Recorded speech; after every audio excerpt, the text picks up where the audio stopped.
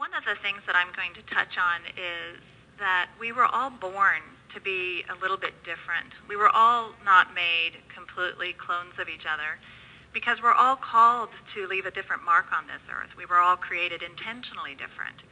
And I think sometimes as presenters what happens is we get caught up in the way everyone else in our organization is building presentations, or we feel like, well, I can't be different because then I'll stand out, and then, you know, if something bad happens at my corporation, I won't be hiding. And what happens is communicators in an organization, I am so sorry, this is taking a bit of time to load. I don't know if it's because there's so many people on it. Anyway, we were all made to be a little bit different, and that's really intentional and really on purpose. And what happens is when we're afraid to stand out and be different, and when we want to keep going along the status quo, and we want to keep just making really bad PowerPoint because everyone else around us is making really bad slides, we have to be willing to stand out and be different. So as you move your way up the corporate ladder in your organization, you got to realize that one of the things that you need to do to develop as a person is to develop your communication skills. So I'm encouraging you through this presentation to actually stand out, to be different. There is no right or wrong way necessarily to do design, except it definitely needs to be a reflection of your own personality and temperament. You guys should be able to see that, right? It's starting to come up. It's going. Okay, so I think. Awesome. So you can mute now because there's a little buzz. Okay. Thanks, cool. Catherine. So what I want to talk about a little bit is what you were like when you were little, back when you were tapped into who you are and how you expressed yourself. This is a photo. This is a painting that my niece made for my husband when she was just 3 years old. And I mean, granted, if you showed up and gave a presentation with this kind of illustration, it actually might be very memorable, but she's not afraid to express herself visually. It was like she couldn't give my husband this get well card without explaining a story. So my niece Cece has the green face and my husband has the purple face, and she gave him a bunch of balloons to help him feel better as a get well card. And the garter snake at the bottom startled him, and he let some of the balloons out of his hands and go towards the sun. What's really interesting about her storytelling abilities is that she is not embarrassed, number one, but she has a little story arc. She has characters in it. There's a little conflict or trauma that happens, and then it resolves. So what's happened is she's super proud of herself, and that's a really good thing. And she doesn't see anything wrong, or she doesn't feel intimidated at all by her illustration style.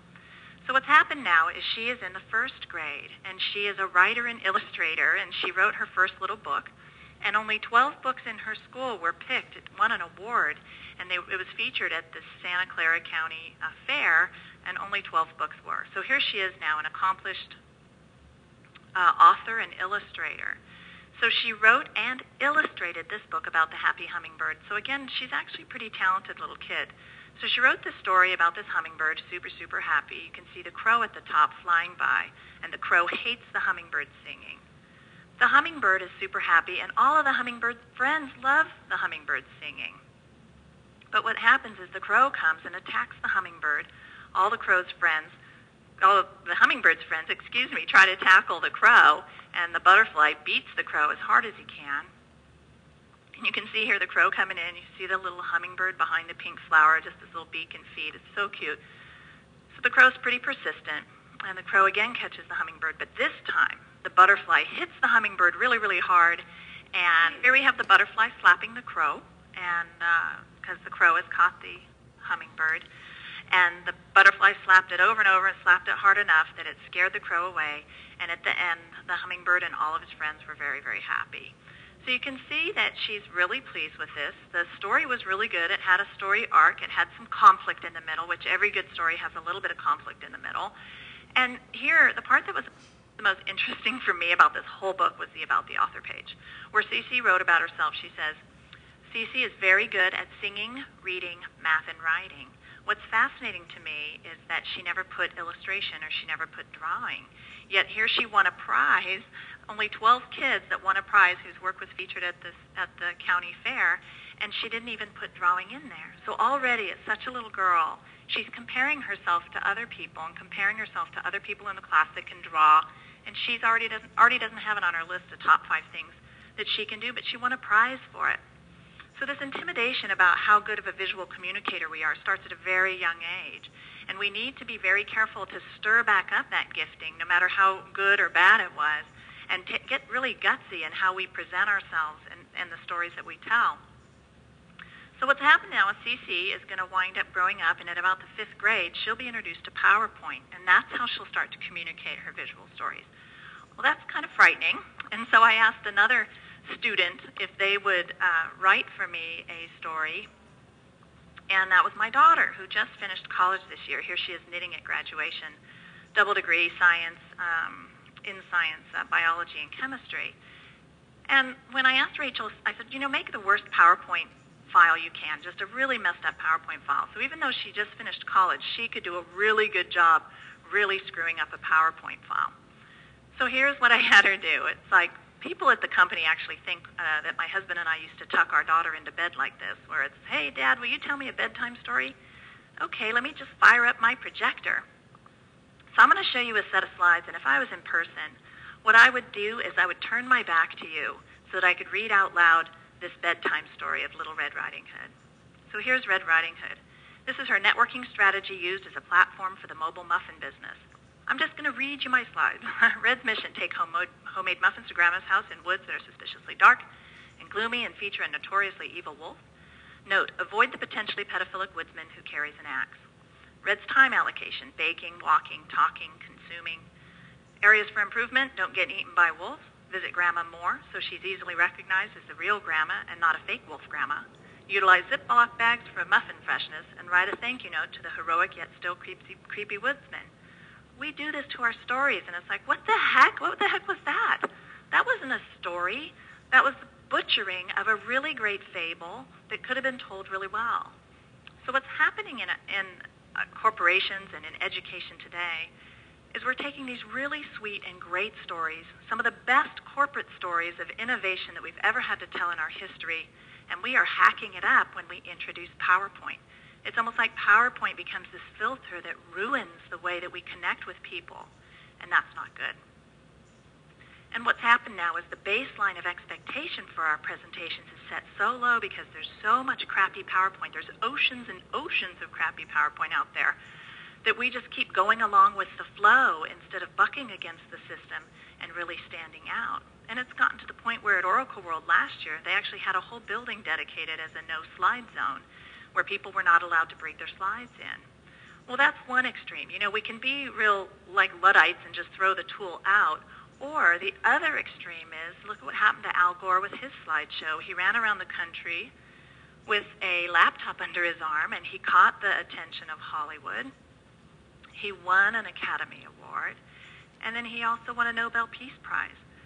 So here on one side of the extreme, we have people tossing out PowerPoint, and on the other extreme, we have the former Vice President of the United States creating the most magnificent tipping point that's ever happened in our history for a long, long time, where he's completely mobilized the world around a single cause, all done with a presentation tool. Now, he used Keynote, so sorry, I used PowerPoint interchangeably there. So what we need to do is we need to own the fact that our own personal character is being challenged by this application, and our commitment to making it excellent is in our hands. So we could either be on the end of the oceans of the really bad PowerPoint, or we can be a real change agent if we use it right. So here's what's happening. This is a spectrum of the different ways presentation software is used. On the left, you can use a presentation software as a document. Now, if you've created a document where you have a lot of words and a lot of pictures on a slide, call it a document, distribute it as a document, and let people read it.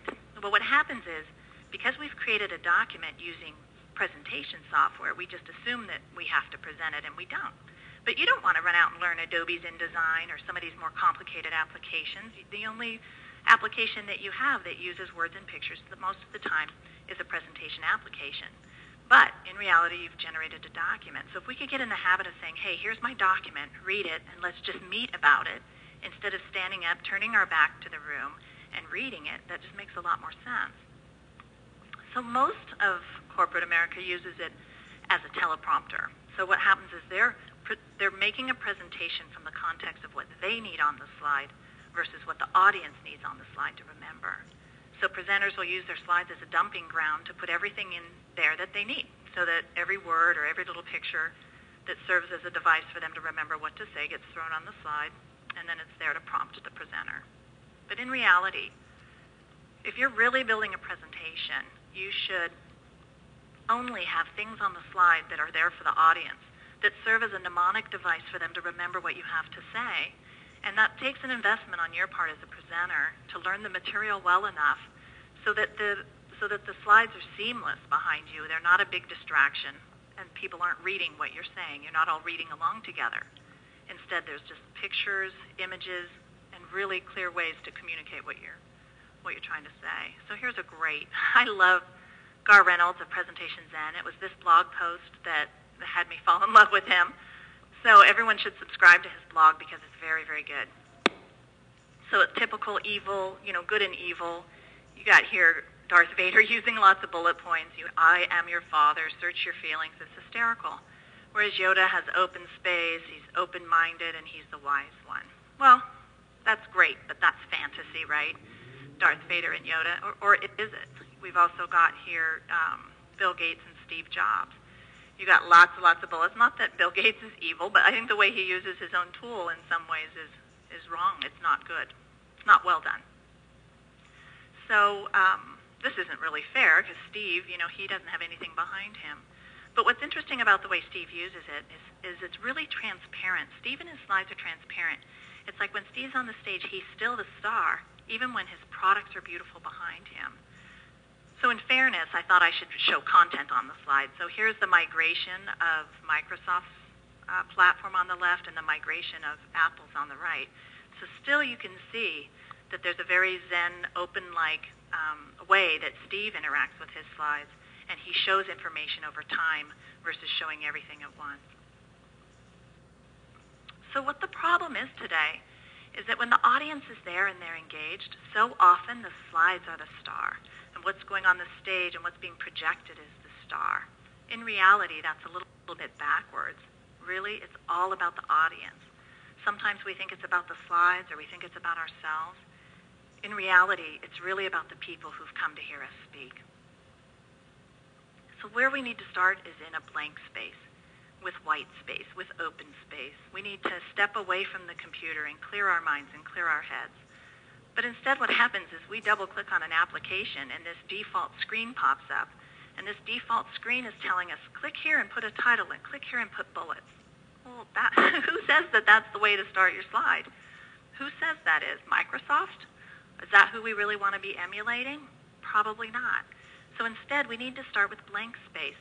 And like I said, step away from the computer. Go into an environment that's completely different for you. So here's a picture of Salvador Dali in the bathtub. So it makes you wonder if that's maybe where he got the inspiration for all the drippy pictures in his paintings. So I bet you if you stepped in the bathtub next time you have an important presentation and you just thought about it, your presentation would probably be twice as effective because you've changed your environment, and that really mentally makes a big difference. Oh, these pictures are kind of messed up. It's funny. So the other thing you can do is brainstorm with sticky notes. And when you've generated an enormous amount of ideas, classify them, sort them, and try to see if there's this natural structure. And that's a very good way. I build a lot of presentations. Actually, I started the book as sticky notes on my wall, just thinking through what should be included and what the structure should be. Another important thing is to brainstorm. It's so easy to go to the easy cliche. For the word partnership, we could do a handshake in front of a globe. That's such a cop-out. That's what everyone does for partnerships. But you can see here, this is a brainstorm around other ways to show partnerships. You got everything from Batman and Robin to salt and pepper to peas in a pod. And what's interesting is those nuances around these other kinds of partnerships, like a rainforest or an ecosystem. They all have nuances to it that can strengthen the metaphor you're using as partner. It could actually tell a secondary story about your partnership that's actually very meaningful because of the metaphor you used for partnership. But what you need to do, you can see partnership still here in the middle. This is another way someone here brainstormed it. He went all the way to the fringe. I mean, you can see here on the outside he's got fuel. What does fuel have to do with partnership? I also had to blur part of it because it got rated R in here, but I had to blur it out, so so there's no lawsuit there. But you can see if you backtrack from the word fuel, you have fuel. To the left, you have cars, the wheel, caveman, club, team, partnership. So he went all the way to the fringe. And it doesn't make anything he's got here wrong. It was just a way for him to stretch his mind into a space it wouldn't have naturally gone if he hadn't sat and done this just completely crazy mind map. So today I want to talk about the 4 principles for creating a great presentation. And the first one is really important, and that's being able to tap into that childlike part of you that I was talking about and learn how to tell great stories. I hope you guys are still able to follow along. Anyway, anyone, I'm sure, on the phone, if I were to ask you to raise your hand, I bet most of you would raise your hand and say you've seen traditional slides like this. About us.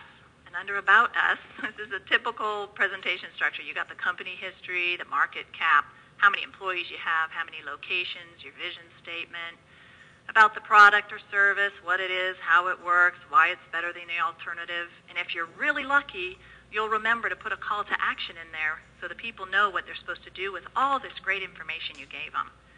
Well, this is all about you. It's all not about the audience, and you're pronouncing information on the audience, and that's not an effective way to communicate. So instead, I got all jammed up here. So instead what we do is we try to put all kinds of crud on the slide. This is an intelligent retail network as the foundation for retail interaction from consumer to supplier. You know, what the heck is that? That's just as bad as a big set of bullet text. What are we trying to communicate here? Really, what slides are supposed to do and presentations are supposed to do is they're supposed to inform, inspire, and persuade, whereas this example really does none of that. So what we did that was interesting is we took this slide and we turned it into a story. So I want to read for you the story that we turned this slide into. It's called Hop to It. So I'm going to read this script to you because I didn't have to memorize this because it wasn't my presentation. So here we have Dave. And Dave is the president of a large microbrewery. And he has won more regional beer competitions than anyone else. And he is gearing up for his next one, confident that his award-winning recipe will land him another victory. Unfortunately, though, while gearing up to brew a batch of his new beer for the competition, he discovers his secret ingredient, his prize hops, have not arrived. Just then, Dave's supply chain manager receives a notification. The shipment of hops has been delayed in customs, and the network has detected it. The message to the 3PL partner, and it has routed it to Dave's brewing company. Now Dave has big problems. His hops haven't arrived. There's no telling how long they'll be held up in customs. He needs to launch his new brew at the competition because he is depending on the press coverage to make it a top seller this year. That, they let this build, I hope it's building fast enough. That, plus he has shut down part of his operation in anticipation of the event. If he can't make, so that his revenue will be lost if he can't make his deadline. But there may be a solution. On the other side of the country, another hop supplier has had a bumper year and still needs to unload his product before it goes bad. What will happen to Dave? Will he be able to defend his title? Will the competition organizers be able to draw the crowds they need? Will the alternate hop supplier find his customer? Find out in the exciting conclusion. So what we did is we left a cliffhanger at the beginning, and then you can go through the technical geeky stuff. So I know there's a lot of probably techno geeks on the phone today because I think some of O'Reilly's customer base feeds that, and it might be uncomfortable to go into the storytelling mode. So many times we go right into the technical, how to solve it technically, because that's what's most interesting to us as technical people. But in reality, other people connect to the product based on seeing it as a solution, like this story. So once we built this front end, the middle part had all the techno-geek data, and then we came back to it. When we last left our heroes, all was not well. Fortunately, when the shipment was stopped at customs, Dave and his team were notified immediately. The production manager uses XMII to determine the exact shortage based on the new recipe, then checks potential sources at either key suppliers through his secure network connection. He identifies the alternate hop supplier, indicates the needed quantity and appropriate variety, and places an order. The grower's sales rep receives the order and uses presence to find the available production supervisor and clicks to connect to him, confirming that he can ship the hops right away. The domestic supplier confirms the ship date with Dave, who's able to confirm his participation in the competition, which of course he wins again. Which, there he is, winning. I was not even redrawing on my screen. So what's happening here is we've actually taken a very dry topic and turned it into a story with a cliffhanger right in the middle. And so the big thing here is the content structure. When you're putting together content, you have to have a really clear structure. And there are a lot of really cool tools out there that you can use. This right here is a file folder that Decker Communications puts together. And when you use little sticky notes, you can actually think through what the structure is of your presentation. The really cool thing about using this tool is that it makes you stay at about a 10,000-foot view. The sticky notes are so small you can't get into all kinds of detail. And so it's better to keep it at the big picture view because you're talking about just structure, like an infrastructure. Another really great tool is Cliff Atkinson's Beyond Bullet Points. And you can see here, he usually has you determine who the protagonist and antagonist is. And you can see on the left where he wants you to break it down into a 3-act play. So you have a place in red there, you can see the 3 acts.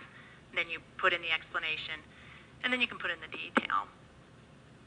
So basically, if I were to have a presentation that had a 5-part structure, I need to think through it.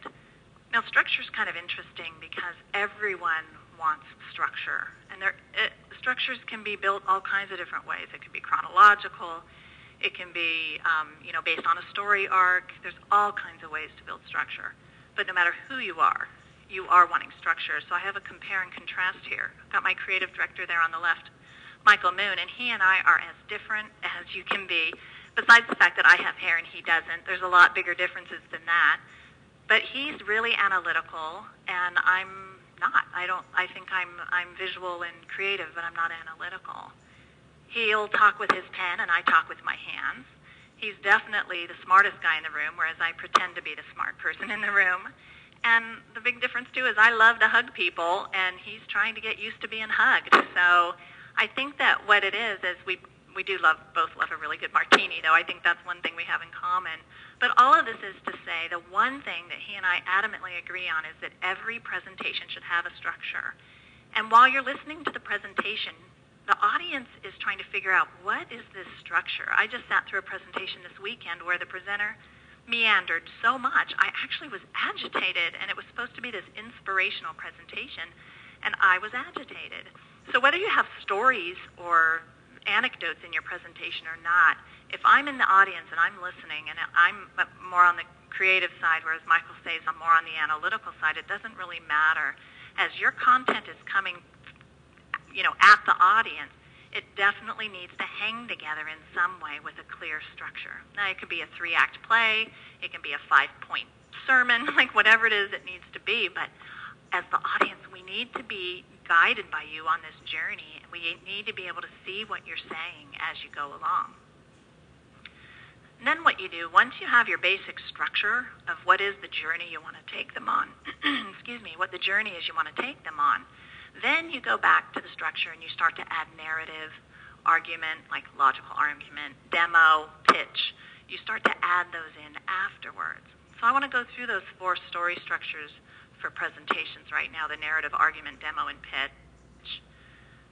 So the way you know if you have a narrative story is usually there's characters that are clearly identified, and most of the times they have a name so that you can follow them through, and it has a storyline and a story arc. And usually somewhere in the story, for it to keep interest, there's some sort of contrast or conflict that's happening. Now, with all the analyticals on the phone, I know this is a bit of a struggle. So I get this question a lot, mostly from scientists and engineers and physicians and stuff. Is like, if you really want me to tell a story, my credibility is going to be ruined because a story is fiction. And that's not necessarily true.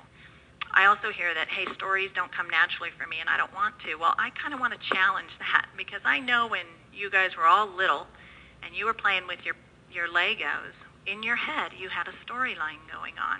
As you built the character, and you probably built a second one, and they probably battled each other, and one of them exploded into a million pieces on the floor. But even when we were little, we actually naturally had the ability to tell stories as we created. And that's what I'm encouraging, is for you to find, you could take a router and make a story about the little router that could, but there's got to be a way that you can take the content, no matter what industry you're in, and wrap a story around it so it resonates with the audience better. So that's narrative. The next kind of story is a logical argument. A lot of times, you shouldn't argue. Obviously, it shouldn't come across as an argument. But this is where you're trying to appeal to the analytical side, where you use pictures and stories, or a story about the research that you did to get to the point that you are, where you're walking them through a logical path for them to reach the same conclusions that you did. Then there's the bathomatic, the demo. Demonstrating your product is the best way to promote it or to sell it. Now, what's interesting about, I had an interesting conversation last week with a client, and they were like, okay, so I took screenshots of my application and put it into PowerPoint. I was like, wow, what does your application actually do? And they're like, oh, it's this really cool thing, and it's very visual. And when you put new data in it, it replots the data, and right there live over real time, as the data in the database is changing, the screen is changing. I'm like, why the heck are you not doing a demo? Like, it was just, the deal breaker is this application, and they weren't going to show the application. So always demo your product. Very important. And the last thing is the pitch. So if I was pitching a screenplay in Hollywood, and I was to say, okay, there's this crazy mad scientist, and in it also is this remote excluded island, and there's these bugs, and they're trapped in amber. Oh, yeah, and it's a family movie with a bunch of kids in it. Well, I could do a 20-minute pitch about this movie, or I could tell you, well, it's Jaws, but with dinosaurs. And what happens is you associate a known thing with this new thing, and suddenly this new thing that you're pitching has enormous amounts of meaning, and that's the pitch. So if we go back and visit our structure, where we've basically put in the basic content and we've organized it in a meaningful way, now what you can do is you can start to add your stories. So here I've added a meta-narrative. So what you can do, and I'm sure you've heard presenters do this, where they take a story and they only tell the beginning at the beginning. They may tell the middle, and then they have an end. I think the hops example with Dave in it is one that served this purpose. So there was this bigger meta-narrative that happens, and that's a very powerful way to present. And then at some point in your presentation, you really should build in conflict or contrast in some way, so that the audience starts to feel a little conflicted, like, wow, now I'm at the edge of my seat because I can totally see how my life isn't going to be as great if I don't do this thing or join this cause or buy this product. So you have to identify where in your structure the place for conflict makes the most sense. And then you can actually make other points of story, and I'm just making this up. This doesn't mean that narrative is always in the first part or demos in the third. But what this means is then you pick places to do micro stories or smaller narrative stories, and where's the right place for demo, and at what point should I really walk them through a logical step, and at what point should I do a pitch? Well, sometimes you might not ever have some of these components, and this is just a made-up version of a structure and story of a presentation, but it's really important to think through these things as a structure when you're putting together your presentation. So another principle for creating a great presentation is to show people, not just have bullets up there, but actually show them what's going on. So I have a friend who owns this brilliant bakery. She's a great big company, super successful woman-owned company. And she came to me and said, hey, I've got this big presentation I'm doing to a major coffee chain, and I need some help. So she sent me her slides, which were just a disaster. They're just hideous, as you can see. As I went through the content, I realized that the most important slide was this product solution slide. Everything else, this was the meat and the guts of it. And here she crammed it all on one slide. So what I did is so here's the slide big. So what I did is I called Monday morning, I used our Monday morning staff meeting. I projected this slide, and I just had the staff, hey, just sit, draw, create ideas. You can just write words. You can do a word map, whatever you want to do. I just want you to create ideas around this slide. And they did. So here's some just random ideas, and I circled in orange the things that we actually adopted in the final solution. So here it's got, hey, why don't you return to the original success plan?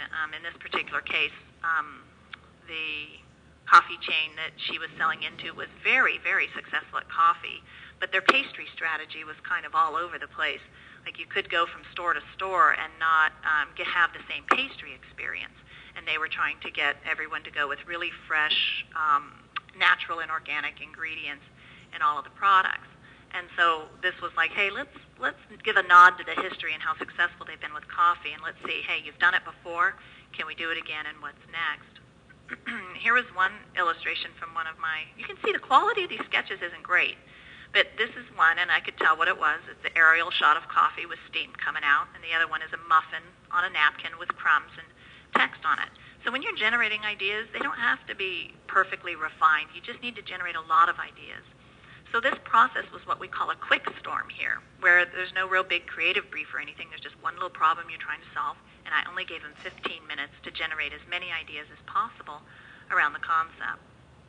So here someone else had a napkin with the background with crumbs on it, and a shopping list, which is really interesting. So many coffee shops are near grocery stores, and sometimes people do come in with their big list of coffee they need to buy. And then this is basically a cow about to eat some grass. So what they're saying is that for their pastry company, they care all the way back to what the cow is eating to make sure it's organic, so that it's making the best butter, which creates the top premium kind of muffin, which ultimately makes the customer happy. And then this is funny. Here's the before, where everything is a mess and there's no real clear strategy. To here is the after slide, where you can see the grass and the baked goods with the chefs, and they've got this little linear line going through the back of it, which I really liked that, and it was in this proposed idea too. So you can see here from grass, kind of like the cow that eats the healthy grass, from the grass all the way through the bonus is kind of like cradle to grave as a concept, which is really cool. And then you can see failing fast and getting back up on your path. All of those were very inspired ideas. So we took this collection of ideas and turned it into a storyboard. So you can see it's all sketched out, and I'll just flip through these quick. You can see some of the ideas, the grass to bonus and other things are here. So I want to walk you through the final solution. See the bottom left there, this person's kissing a muffin, and all these great fresh ingredients that go into the muffin is why they love it. So you can see the fruit of some of the brainstorm in there, and then it needs to look as good as it tastes. So I want to walk you through the final solution here. I don't know if it's going to animate. I think the power of this thing is how it animates and creates a sense of space. And I don't think that's going to translate through WebEx, but maybe WebEx will do an update and an upgrade. But what we did is we picked a background color that was like unbleached flour, since this bakery uses all organic materials. And here you see we actually went and picked up a napkin and the coffee and actually tore up a pastry and shot this. Now this image would not be anywhere on a stock photography site, so you can't just go straight to stock photography. You need to step back, generate the ideas, and then you may have to generate an image that makes the most sense, because you can't find these images at a stock house. So you can see here we've implemented all of a lot of the ideas from the quick storm. So you talk about the state of the business, where sales are declining and customers aren't super excited, and then there's a lack of leadership engagement. So that's a very intriguing way to incorporate that big scribble that one of the artists had come up with. So it still shows the state of the business. So here's think grass to bonus. So what you can't see is in the original file, these all pushed to the left, so it looks like your eye is panning one great big scene, and it's one continuous line through all of these slides, which is actually really lovely. So this is collaborate and leverage expertise. So we used a braided bread to show working together and collaborating. Know your market and where you are in it. It's a typical kind of scatter plot there. Choose a course and stick to it. So these are those 10 tenets that were on that one slide of what they were proposing needs to happen. Here's the happy customer that's kissing the bun. Well, we had to shoot that too, because obviously that doesn't exist. Has to look as good as it tastes. And cold fat is bad, but warm fat is good, which is a great image. And then we talk about risk and reward, and how the team needs to fail fast, recover, and end the period of failing with recovering at a much higher plane or plateau than they were at before. very different. Here's the shopping list. So all these ideas, the presentation was much longer. This is just a subset of it. But you can see how many ideas were generated from that brainstorm that were used. So creating ideas that show them instead of tell them. It was more powerful to have this series of 10 slides than it was to have one slide with 10 bullets on it. And it's going really, really well, so that's really exciting. So here's a presentation that we did for a doctor, and he is presenting he's presenting his concept for home-centered health care to a lot of government officials and government institutions. And because he's scientific, he's a physician, he wasn't really tapping into the emotional appeal about home-centered health care. So when we talked to him, it was really interesting. We could hear in the background, like kids running around, and they were his grandkids, and we were like, well, if you have any family stories we could tell about your personal experience around home-centered health care. And he's like, yeah. So what we did is we connected him to his own stories that he could tell, and then we used those stories to wrap around this whole presentation. So in this particular story, this is a picture of his father-in-law, who actually died at a pretty young age with 10 children at home. And so you could see we used a photo of his real family and then, blacked it out to show that father's absence, because this created an enormous strain on his wife's family that they had to live with. So what we did to personalize it is each section of the presentation, we tried to find textures that are in your home, like leather, wood grain, fabric. So each section had its own home-like texture. And you can see here, there's no title, there's no bullets. Here's a wood grain, and it looked like that you would find in a home, and it looked like we took an opaque pen and drew right on the wood grain.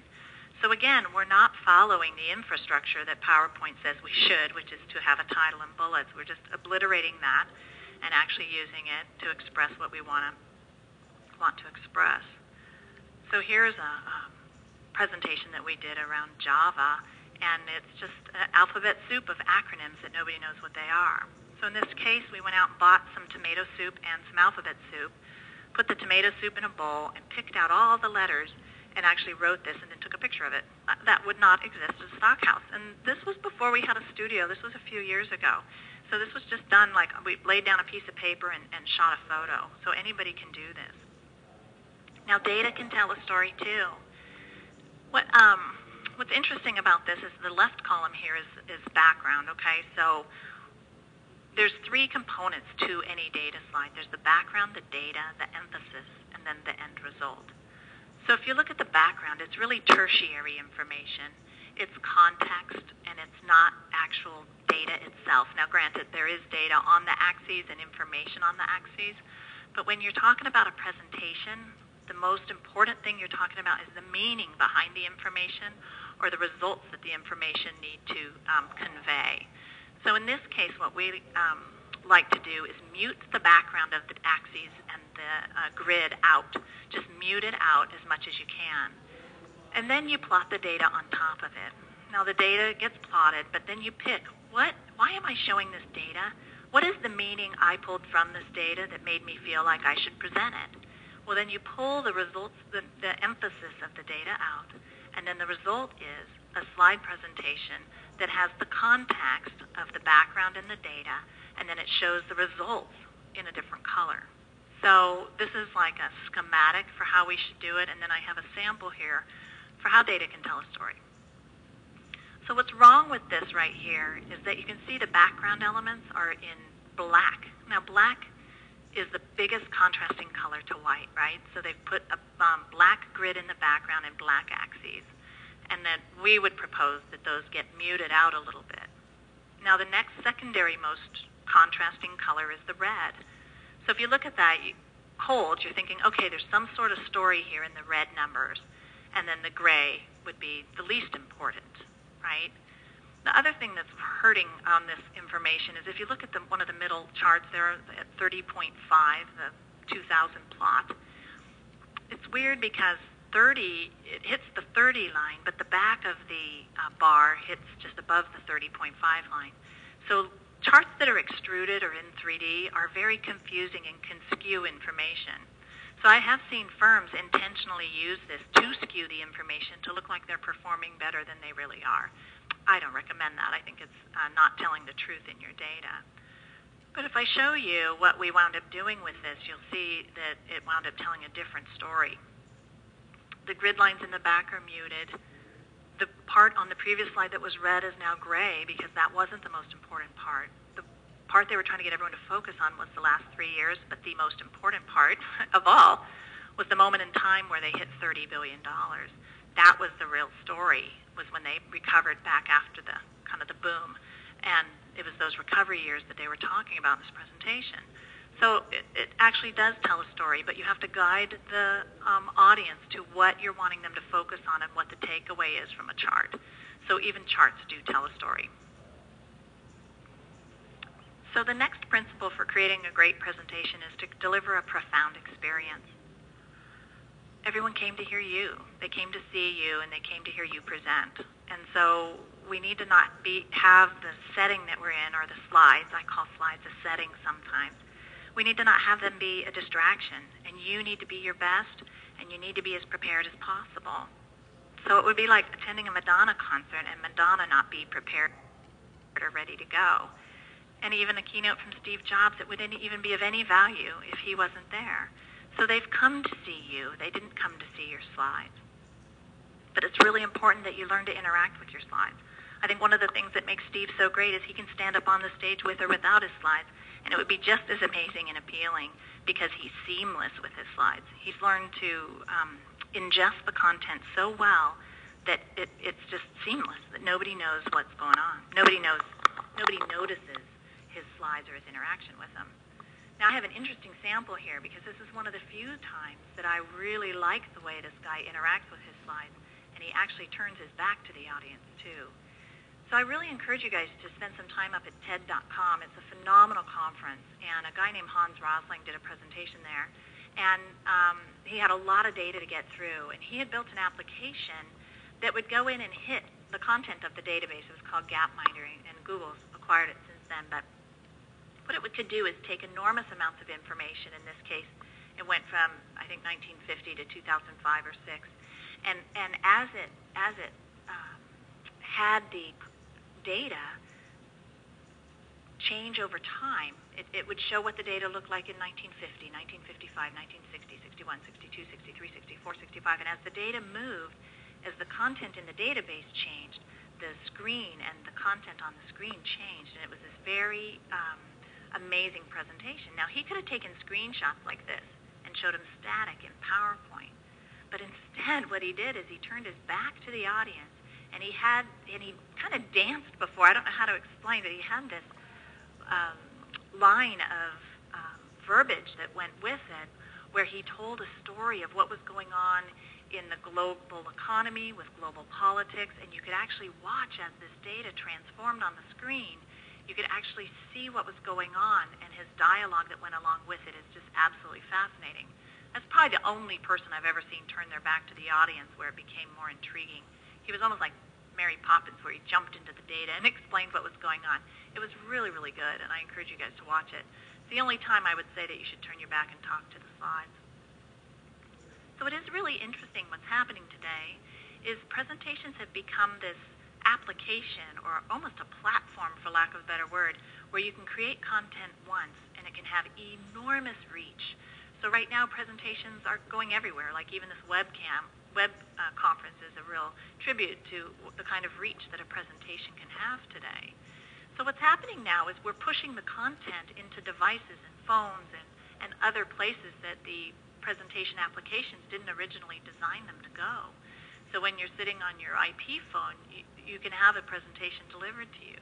What's interesting about that is you can't go with small text and tiny images. You really have to think through the different way your slides are going to be conveyed.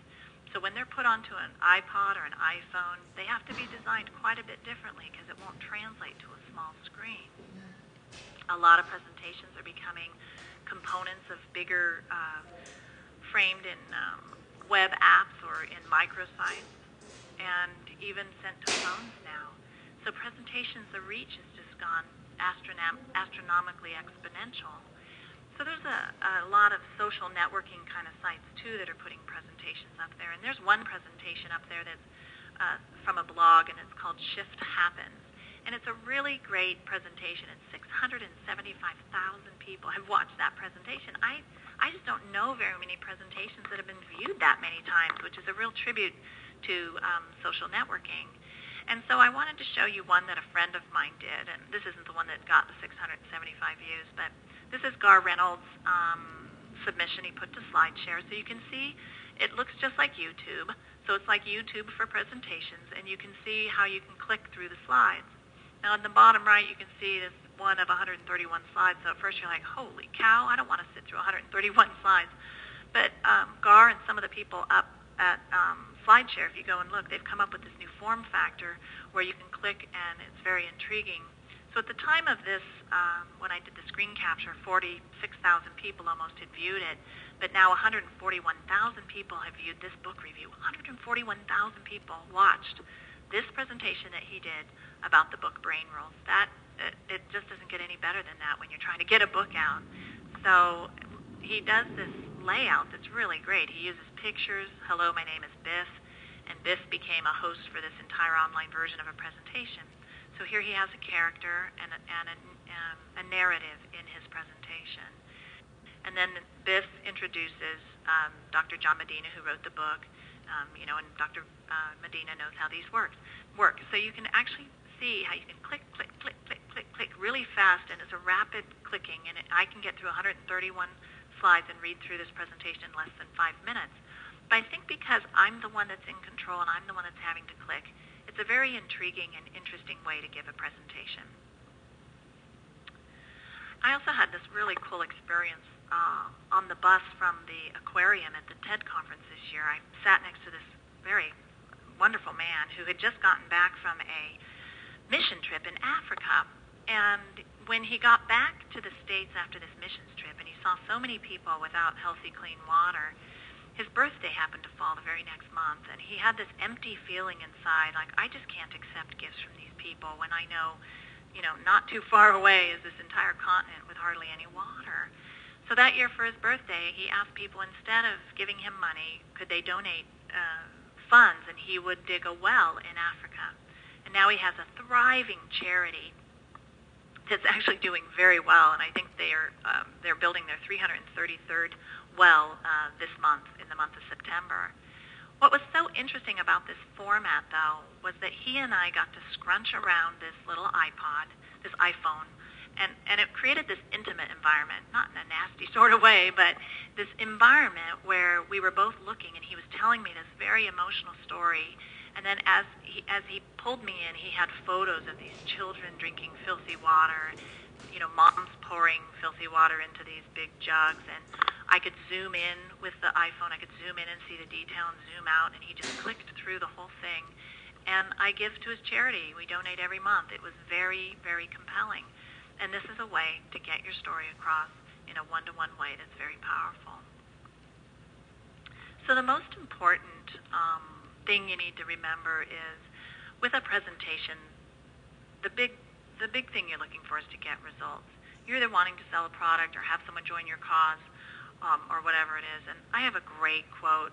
This is David Ogilvy, who's the founder of what is now Ogilvy Mather. And he made this statement. He said, when I write an advertisement, I don't want you to tell me that you find it creative. I want you to find it so interesting that you buy the product. Because when Ascanius spoke, they said, wow, how well he speaks. But when Demosthenes spoke, they said, let us march against Philip. The difference between Ascanius and Demosthenes is Ascanius, they said, wow, he's a really great presenter. But when Demosthenes spoke, they actually took action and changed history. And I think that's a lot about what Al Gore did. He actually made a change in history. He wasn't a good presenter when he started off. I mean, everybody knows the transformation he's gone through. They could have said, oh, wow, he spoke really great. But in this particular case, he actually created action and got results. So I kind of want to end the way I started it off, which is we're all different. We all have our unique thumbprint. We all have our unique mark that we're meant to leave on the earth. I was a weird little kid. I mean, I used to sit and sort, and I used to sit and use things to tell stories. Everything I did, I would sit down and it would tell some sort of story. Yeah, I was a weird kid. Let's just leave it at I was a really weird kid. But I also knew I was different, and I also got really good at embracing the fact that I was very different. And there's a woman who I just admire, like probably more than anyone else I know, who made a difference, and that's Martha Graham, and the impact that she had on ballet. The one thing that was the most different about Martha, after hundreds of years of ballet history, she was a pretty accomplished dancer, but what Martha did that nobody before her had ever done was she would express her soul on the stage. She would take really dark topics like lamenting and weeping and wrap herself in stretchy fabric and struggle to get out of it. Or she would dance in ways nobody had thought to dance, but whatever she did, it was her own unique expression, and nobody else had ever expressed themselves that way. So I want to let you know that there is a vitality and a life force and an energy and a quickening that's translated through you into action. And because there is only one of you in all of time, this expression is unique. And if you block it, it will never exist through any other medium, and it'll be lost forever. So I really want to thank you guys for participating, and I want to encourage you to tap into that natural-born, unique self and embrace it. Don't feel bad that you're different, but embrace who you are and strengthen it and leverage it and become better at who you are. And I really want to thank you, and I'll take questions and stuff now. Nancy, do you have time for a few questions? If the audience does, it looks like I cut it close with all the technical delays. Did you sort through some of them? You did, and there are quite a few good ones here. The first one, it was about knowing your audience. I think it was Eileen asked it and said, isn't knowing your audience part of the giving a good presentation? Yeah. And she wanted to know, how do you tell a story to a bunch of number crunchers? You know, you can't tell a ton of stories to a bunch of number crunchers because they are the analytical type. But I think the structure itself can tell a story. Like if it's chronological and you're going over the history of the company, you can tell stories. Oh, this is where this happened, and this is where that happened, and this was the history behind that. So it's not like you start to go off on a great big long story of some fantasy story. You have to be very careful, because if they were then asked to go and present that same thing to the marketing folks, it better be filled with stories and a way to engage emotionally. So I would say cautiously if it's a bunch of finance folks, but I also know that they will connect to the content if it's not just running through the numbers. And Matthew has a similar question. He wanted to know about, you made a point about techies in your audience, and he says he's read your book, but he wants to know if you have specific tips for presenters that have to present technical, like source code in their presentations. You know. And he was especially interested in your Java presentation, wanted to know if you went on to show code. Yeah, it's interesting. This is the top question that I get is from, I don't have a choice. I have a very technical audience and a technical boss, and they won't let me deviate or whatever. And so we're planning to write an ebook specifically to the technical and scientific markets, because it is quite a bit different in how you need to convey your messages in those cases. When we present code, because we do work on a lot of developers conferences and stuff like that, we'll actually, there are ways to show it well.